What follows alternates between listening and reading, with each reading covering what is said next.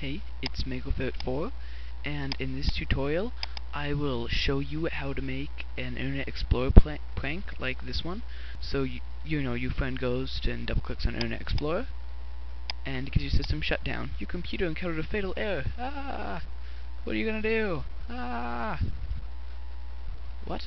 And then, whoa! And then it opens Google.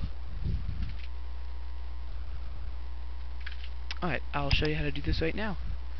So first, you have to make a batch file, which I name mine prank, so you can just open a new text document. I'll show you the coding first. So you type @echo off, and then do shutdown -s-t 600, and that's the seconds out that it will take for it to shut down. And then -c, that's what appeared in the little comment box where it said your computer encountered a fatal error. And that's where it says that right here. And now ping localhost and ping localhost, and if you want you can add greater than null, it doesn't really matter. And all that does, it basically sets a timeout for when it'll do the shutdown abort, and then it starts Internet Explorer at google.com. So you save this as, I'd recommend prank.bat, anything.bat, and I'd recommend saving yours in your C drive, and because then they can't detect it as easily. And now you make a new shortcut. Here, I'll do it again for you. You go right click, new, shortcut, and then you find your item, and mine is prank.bat.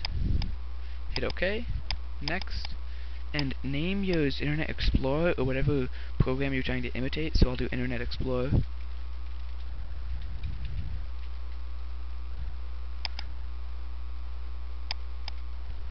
And there we go. Now my Internet Explorer icon looks like this. So you go to right-click Properties.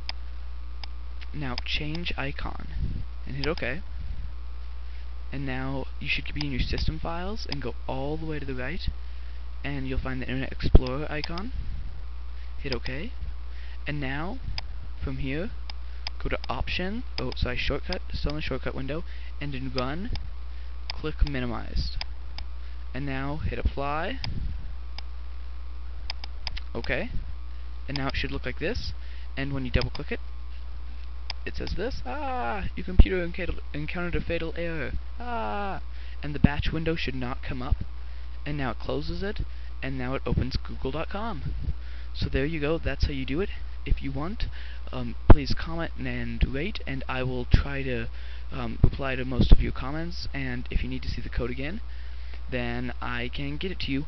Alright, so this was MegoFit4. Have a nice day.